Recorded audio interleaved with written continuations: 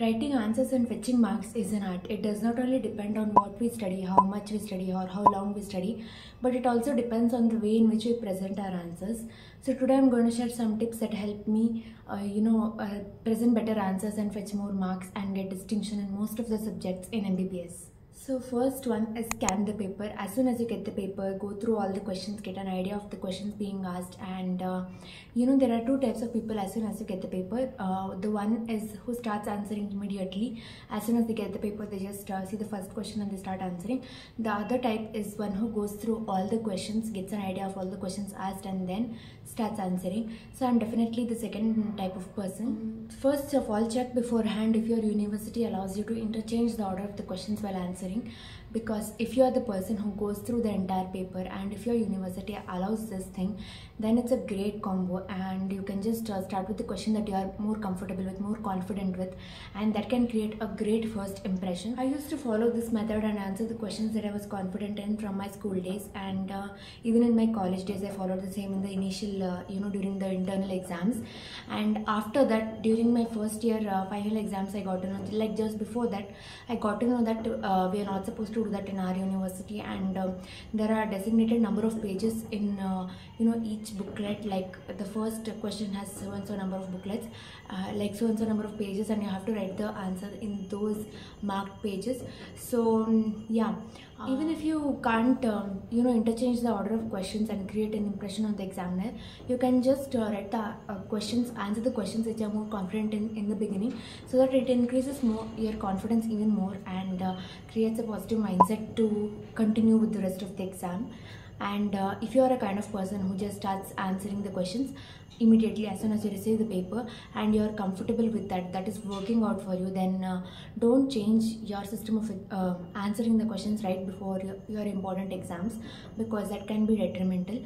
So if you want to experiment, you can definitely experiment and try out this method in your internal exams, and if it works out for you, you can just replicate the same in the final exam. But don't make this change just before your final exams. The next point is first impression is the best impression. So start your each answer by writing some introduction or some points, some definition in the beginning, even if it's not asked, because some examiners do expect that, and even if they are not expecting, it just acts like an added advantage. Also, while writing your answers after the introduction or definition, just write the points that you are more familiar with, more confident of, more sure of, and that is exactly the answer to the question that is being asked in the beginning, and then you can build up on your answer later on. That is because in the initial few sentences, if you are just writing vague points, then it can decrease your marks, and most of the examiners, they have to go through lots of papers, and they won't be having the patience to go through your entire answer, though they look for keywords. So but you don't have to add too much of introduction or too much of points that are not at all related to the question. That can also reduce your marks. Like some examiners really get angry if you write irrelevant points in the answer. So you have to weigh the risk and benefits, and then decide what works best for you. According to the RS4 curriculum that we had, there was no need to add no need to write extravagant answers to fill the papers, but still I used to add at least 1 or 2 points of introduction. Like if for example in obstetrics, if there is a question on management of placenta previa, I used to write what is placenta previa and then start the management, like just 1 or 2 lines. That can, I guess it would be an added advantage for you. The next point is catch the attention of the examiners. So examiners, they correct hundreds of papers each day, and amidst all this, if you want to break the monotony and catch their attention, you have to add flowcharts, diagrams wherever needed to make your answer visually appealing. Flowcharts are simpler, they consume less efforts, and if well presented, they can convey all your points in least amount of words, and also they save you a lot of your time and energy. Let me just share a personal story. In third year in the obstetrics internals, I had secured really good marks, and I was like, I just went through in retrospection and checked what had worked out for me, and I found out that in the textbook of obstetrics that I had read from, there are a lot of flowcharts in each chapter, and I had learned almost all of those flowcharts and replicated that in each of my answers. I don't know, I couldn't do that in final year because I found it difficult to remember, but in my third year, that technique had really worked out for me. So you can try out, even if you can't memorize the flowcharts, just get a gist of it, and then you can modify it and make it your own flowchart according to the concepts that you have learned, and that will work out well too. Also, coming to the diagrams, especially in first year anatomy papers, drawing diagrams can fetch you great marks, and not drawing them can also reduce your marks. So especially for muscle, origin, insertion and attachments, if you write all the theory that is there in the textbook, but if you don't draw a diagram, it won't fetch you as many marks as just drawing a diagram. So that can help you also increase your volume of the answer drawing diagrams. Also in pathology in second year, drawing the histopathology diagrams, they can be very important, like there are at least 1 or 2 questions in each pathology paper asking you the H&D diagrams. And also, if not in hematology answers, if you draw certain diagrams of the red cells or type of cells in anemia, or the blood picture of a particular answer, this not only fetches you more marks but also creates an impression that you have understood the concept. And the next point is underline or highlight key points and concepts. So there may be certain named signs, named phenomenon, named laws, or certain examples where you want to grab the attention of the examiner. As I said earlier, the examiner's attention is very precious for you to fetch you more marks. So if you underline or highlight the key points, examples, or there can be some named signs, phenomena. For example, Frank Starling's law in physiology, and certain named signs, named tests in ortho.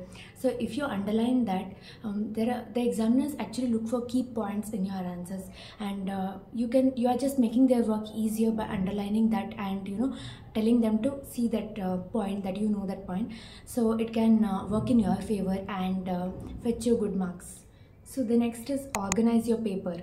Let's be honest, nobody likes to go through long paragraphs of information. If you have 2 textbooks, one is like with full of information in long paragraphs with no images, no bullet points, no thing to grab your attention, and the other has organized in bullet points, and it has a lot of images and everything that can catch your attention and make your work easier. Which would you prefer?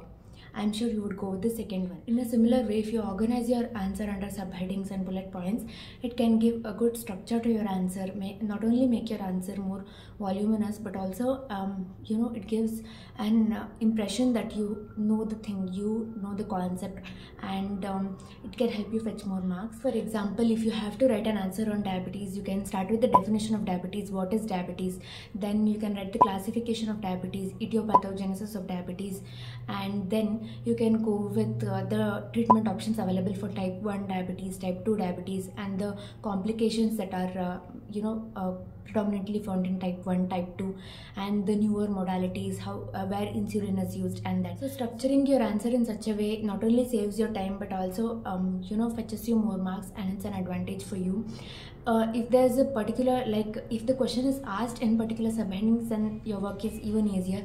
You know what headings to write the answer under. But if not, then you have to just think of the important points that cannot be missed, and then structure your answer accordingly. So let me share your backstory of my biochem internals.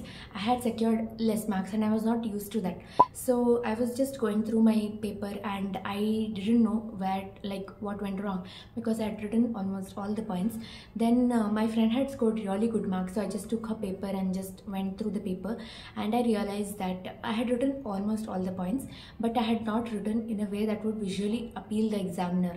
I had not written it in point wise, I had just written it in paragraph wise, and I had written it in small fonts, which is also difficult to read.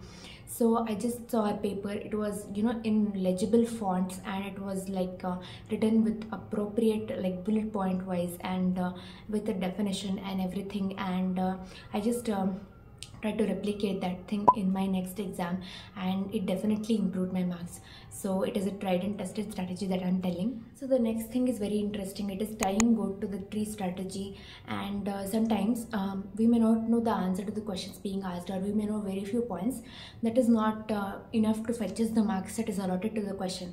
So in such time, you can just write the points that you are very sure of in the beginning, then relate that topic to topic which is very close goes by and which is very relevant to the question being asked, and describe more on that point, that topic which you might know very well. Let me explain it to you with an example. So if there is a question in microbiology asked on strongyloides, which is a type of helminth, then you might not know more about that. So you can just write what class it belongs to, and like, is it a round worm, is it a flatworm, what type of worm it is, and you can write the general the mode of transmission, whatever you know about that, the initial like a few points, and then you can write in general about helminths, the symptomatology, the incidence, and the measures being taken to prevent it, and the deworming day, and all the things, other things that you know regarding that in general about helminthiasis, how to prevent it, about the personal hygiene measures you can take.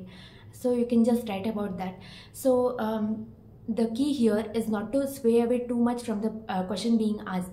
For example, in here, the strongyloides is a class of helminth, so it belongs to helminth group. So you're not swaying away too much from the topic being asked, but also you're just conveying whatever you know regarding that. And that is what most of us do. I guess, I mean, I don't have to say this, but most of us do the same thing if we don't know the answer. It works out most of the times, and it is better than just leaving your answer sheet empty. And I had been trying this from my second year, but my friend gave an interesting name to it, like, if you don't know much about the goat, just take the goat tied to a tree and describe the tree. So yeah, the key here is not to to write about the related points and not too much here and there, because that can also like reduce your marks, like swaying away too much from the main point can reduce your marks. So yeah, the next and most important point is to manage your time. No matter how much you have studied and how well you have written your answers, if you can't manage your time, then all of it is a waste. And to be honest, this comes only by practice. The thing which I do is I start writing my exam as if there are only 2.5 hours to complete a 3-hour exam, and that creates a sense of urgency but not too much panic. And so I can from the first question itself, I start hurrying, and if I don't know a certain question, or if I am not able to recollect the answer of certain question, I just leave the designated pages that are there for that question and then continue with the next one, so I can come back to it later on. And this gives me 30 minutes of extra time to just go through the questions, check the questions, and to write down any questions that I have not written off, or to add any extra points to my answers. And yeah, that's what I've been following from my second year. My first year, I used to face some difficulty in managing my time, especially in anatomy papers, but then I started writing my answers like this, and then I have never faced any time issues in my papers from second year onwards.